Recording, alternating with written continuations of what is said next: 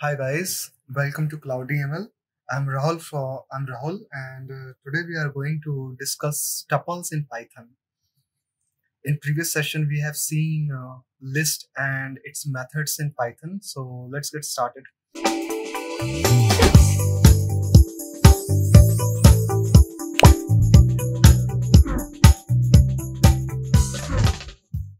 So what are tuples in Python? Tuples are also a data structure like list, and it is immutable. Whereas in list we have seen that it was mutable. We were able to add elements into it, remove from it. We were able to modify our data structure when it was list. Now we have a tuple. So let's just see. Let's say I want to define a tuple. I can define it? I can simply use this parenthesis. This is empty tuple. And let's say I print this. It will print empty tuple. Now, as I said, it is immutable. It means I cannot add elements into it. For example, normally, if I want to change any element in data structure, I use this indexing. Like, for example, I want to say A0 equal to something, like I can do this. But to give you that example properly, you can see that this is empty tuple. Let's just define tuple with some elements. Let's say 2, 3, 4. And let's say I would like to change, like print A before appending.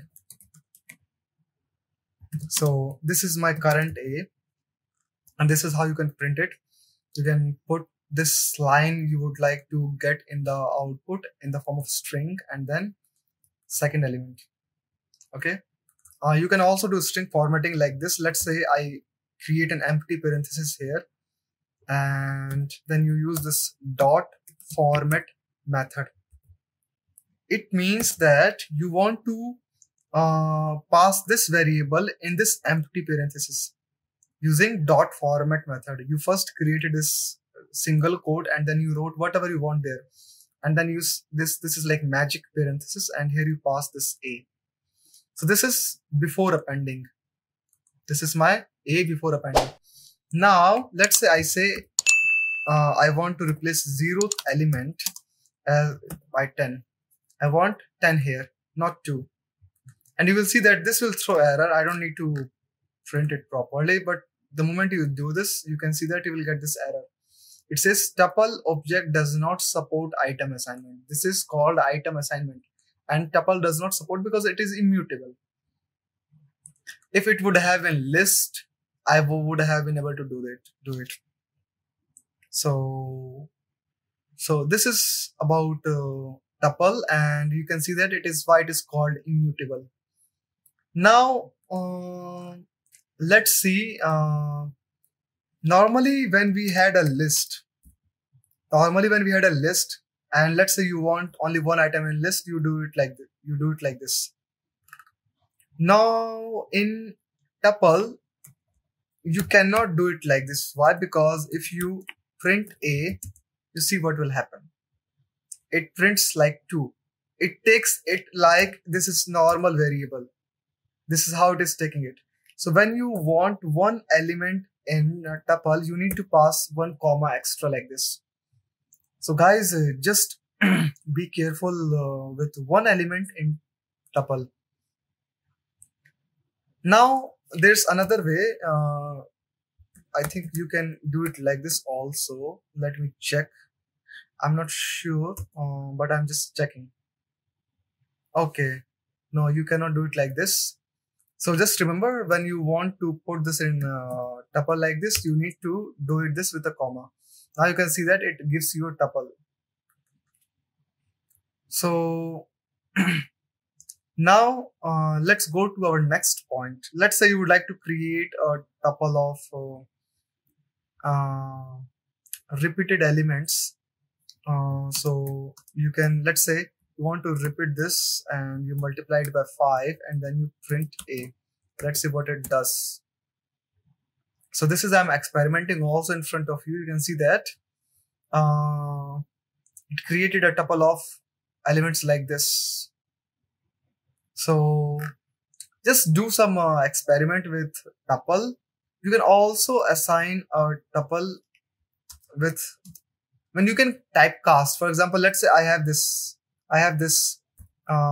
list of elements 1 to 3, and I say print tuple of A.